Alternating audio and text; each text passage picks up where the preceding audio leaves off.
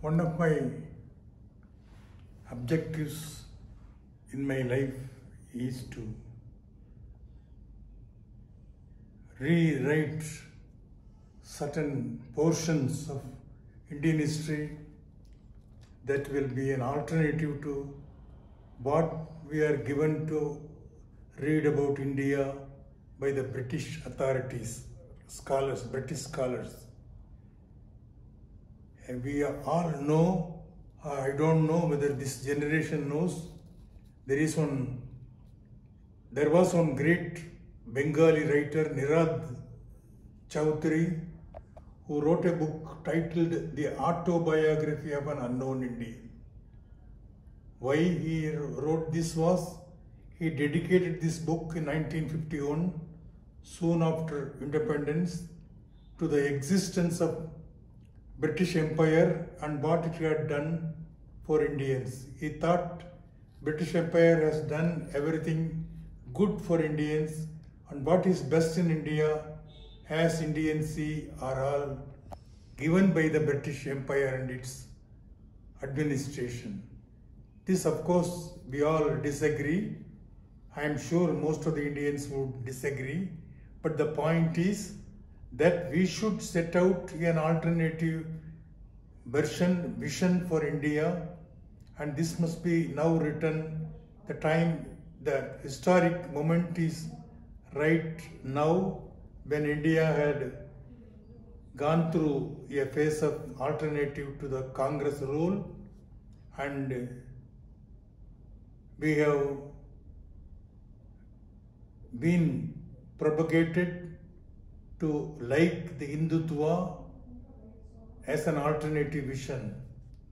Hindutva cannot replace the historic view of India, the vision for India as seen by great leaders, not in the past, but even by our two icons, Mahatma Gandhi and Pandit Jawaharlal Nehru.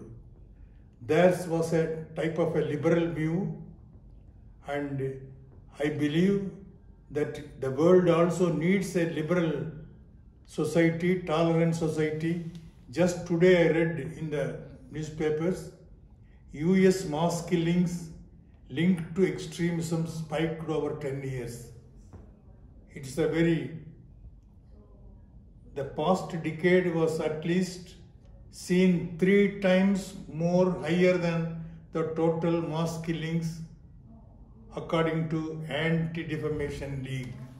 So we are living more and more in a violent world, in a very confused world, a world in which all we have learnt about the progress of civilization had been held to be no meaning.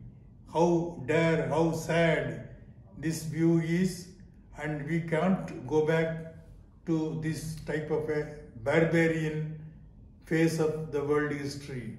So one of the things I want to do through this enumeration, how we should look at India after we gained independence.